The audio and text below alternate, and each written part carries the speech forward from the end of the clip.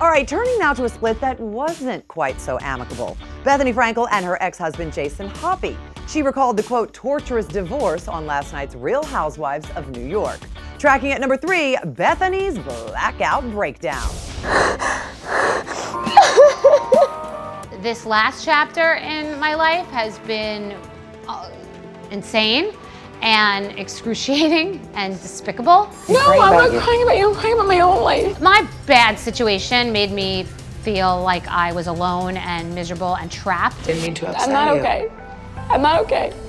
I'm not okay. I'm not gonna be okay. It's never gonna be okay. No, it's not. It just felt like this for so long, and I couldn't take it. It was really bad. When you're being tortured, you're not gonna be okay. Because if someone's life is to torture you, you're not gonna be okay. I was really, really miserable, and I was just trying to deal. We were just with the 46-year-old skinny girl mogul who claims she was punished by Hoppy during and after their divorce. Her ex-husband, he harasses her. He sends these emails that are so nasty.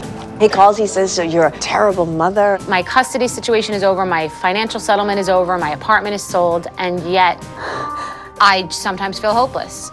And I sometimes feel like my ex is untouchable and I'm not going to be able to get out of this. Last night's episode was shot about 5 months ago, and Bethenny admits things have improved since then. I feel like I'm coming out of the darkness, and it was really bad, and I finally can say that I feel better.